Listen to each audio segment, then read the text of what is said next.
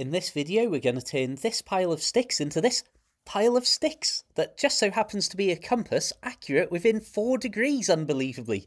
I also just put this stick down in the general direction of north so that I could see if this was actually working as the sun was moving around. So as you'll see, this is the most complicated and hardest part of the entire setup, just pushing a stick into the ground. I'd suggest a stick of maybe 120 centimetres or so, maybe 3 to 4 feet high. You don't want it to be too big, but you certainly don't want it to be too short. What you're really looking for is a nice, long, crisp shadow where you can clearly see the end and the movement at the end point of that shadow. What you'll also need is a sun. Luckily, there's one in the sky today.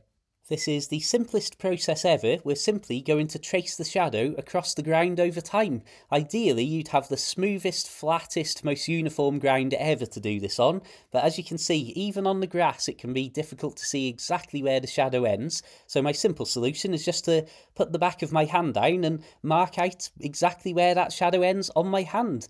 This, believe it or not, is a 40 times real life time lapse that you're looking at, and you can see over the course of 11 minutes just how little movement there actually is in that shadow. You can see that for a moment the sun actually started to go in, and it really would have been very difficult to do a shadow compass without a shadow.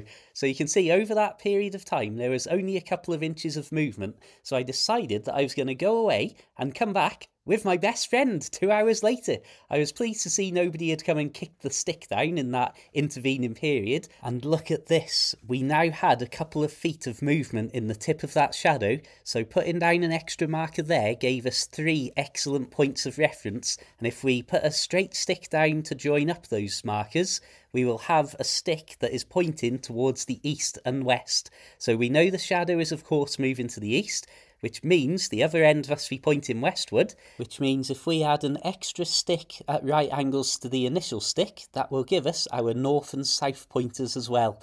And I could not believe how accurate this was. I always thought that this was just something that gave you a general impression, but if you can do it on nice flat ground like this, it is surprisingly effective. And when I put my phone down in exactly the alignment that I thought matched up to the sticks, it was only 4 degrees off north.